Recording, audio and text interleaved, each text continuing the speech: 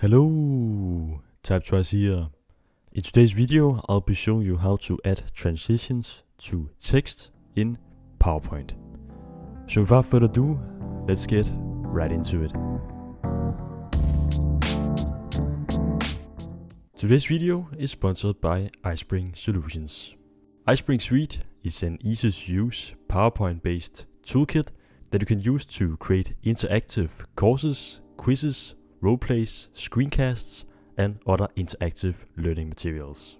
The toolkit offers a lot of different features to create awesome looking courses, like the content library with ready-made slide templates that can easily be customized. You also have access to thousands of character photos, locations, objects, and even icons.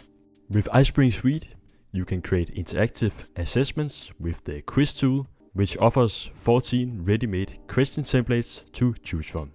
Create high-quality screencasts with the screen recorder tool to record voiceovers and webcam video. And you also have access to the video editing tool to trim, edit, and add effects and graphics to your video. The toolkit also offers text-to-speech, which you can use to create professional voiceovers in over 40 different languages. And there's the interactive roleplay feature that can be used to create scenario-based conversations.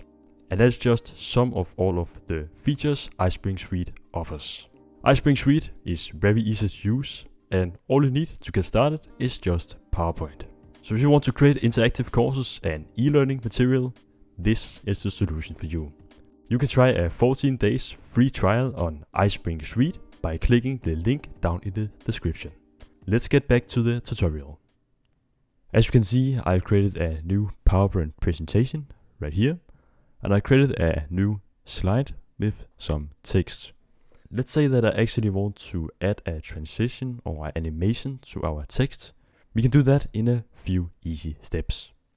So the first thing you want to do is to add some text to our slide. And as you can see, I've already done that. So in this case, I want to animate this text and use a transition. So to actually do that, we first want to select the box right here.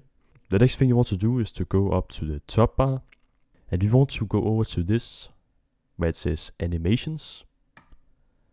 And if you press here, you can see that you will get all of these different options, and that is actually different animations you can use on your text. Right here we have a few options, but if you press on the arrows right here, you will get all of these different options. So let's say we just want a simple transition to our text. We can just press on one of these and see the effect.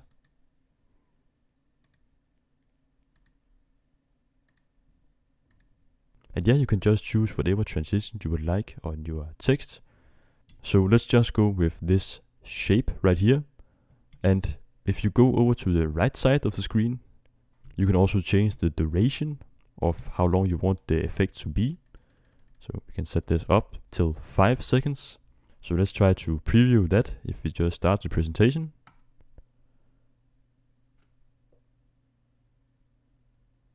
We can see that it is now taking a bit longer. You can also set some delay on it if you would like to do that. So yeah, if you have a lot of different text, you can just start to add different transitions to them. And when you then start your presentation, it will look really nice. So yeah, that is actually how to add transitions to text in PowerPoint. Thank you so much for watching. I hope this video was helpful. Don't forget to subscribe and like the video. That was all for now. See you in the next one.